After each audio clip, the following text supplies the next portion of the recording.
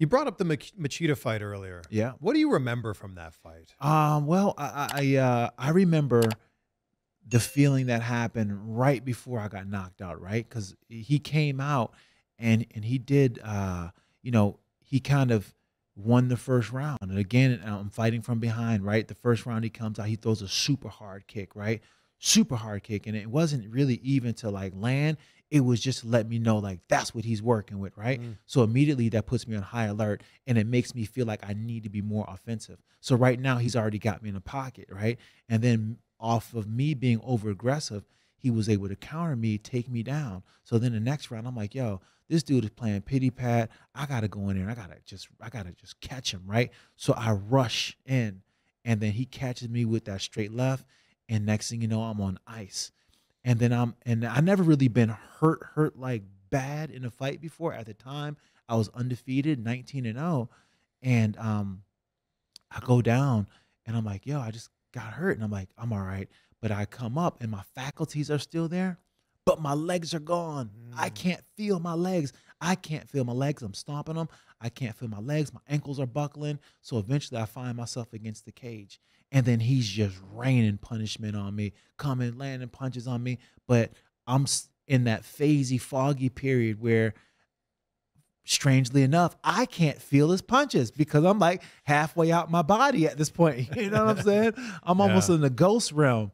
And and at the point I'm just like, yo, you know what? I'm gonna give it how I'm gonna get it how I gave it, right? So I'm just like, yo, you know what? I started talking trash, like, oh, you hit like a bitch, you know. I'm talking like just you can't phase me. You say like your hands are like pillows. Yeah, I'm just like saying all this like you can't hit, and I'm just like trying to bob and weave, but my movement is truculent. You know, I can't move like I think I'm moving in my mind. Yeah. And then he catches me with the punch, and I remember feeling like I'm stuck, and all of a sudden I fall, and then I go out for a second, and then I come back to, and then I see the doctors rushing into the cage, and I'm like, damn.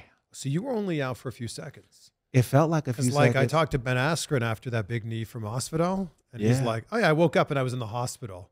Like that was the next thing he remembered. Oh wow, yeah. I was out for a few seconds, but it was a good knockout. Like I remember after it happened, you know, because you have like almost like an echo, right? You're just kind of like, damn, did that really just happen?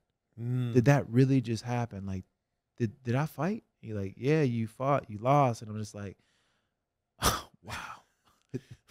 I feel like I didn't even fight, you know? They did you dirty with those memes. Oh my gosh, they killed me with the memes. But you know what, man? It's what it is. You know what I'm saying? That's part of it. That's part of the game, and that's part of what you subject yourself to.